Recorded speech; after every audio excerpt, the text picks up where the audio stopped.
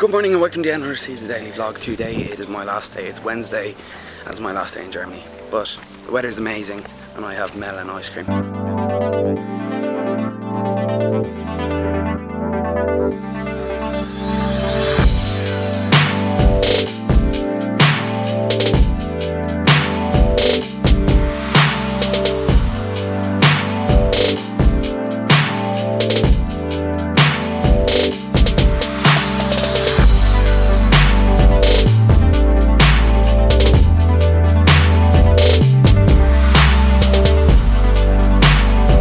It's 12 midnight at the moment.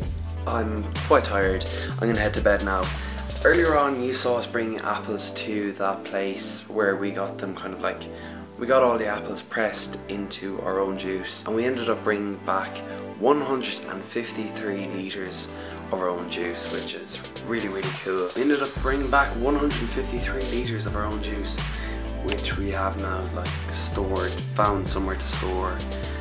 We have it stored somewhere. Tomorrow's my last day in Germany, so therefore me, my granddad, my grandmother, my aunt and my uncle all went for dinner in this really cool Greek place which is just along the Baltic Sea in Cutaway, which was great. It was amazing. As I said, tomorrow's my last day in Germany. I'm kind of sad about that because I know I'm not going to be back for quite a long time with college starting again and stuff.